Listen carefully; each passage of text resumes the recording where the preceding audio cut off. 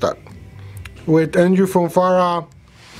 Looks like 3 months before you fight, before Adonis Stevenson, but there were some developments, bigger than some developments.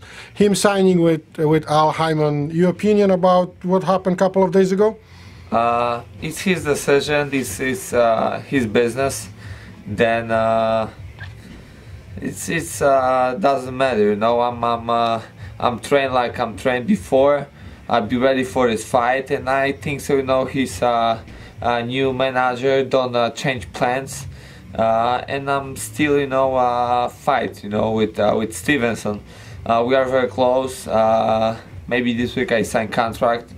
Then you know, I'm ready for his fight. I'm start ready for his fight, and it's nothing changed.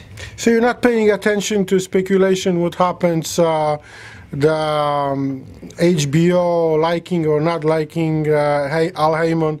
For you, the fight is going to happen how it's supposed to happen in Montreal, and you're going to do everything what you can to fight. Yes. I'm focused about the fight. You know, my manager, my brother, and my promoters, Leon and Dominic, talk about that. You know, and I got, you know, my job to do, and my other, you know, part of the team got, you know, the management part of this business, and I'm waiting for a decision. You know, if we fight with Stevenson, I'm go there and I want to win this fight.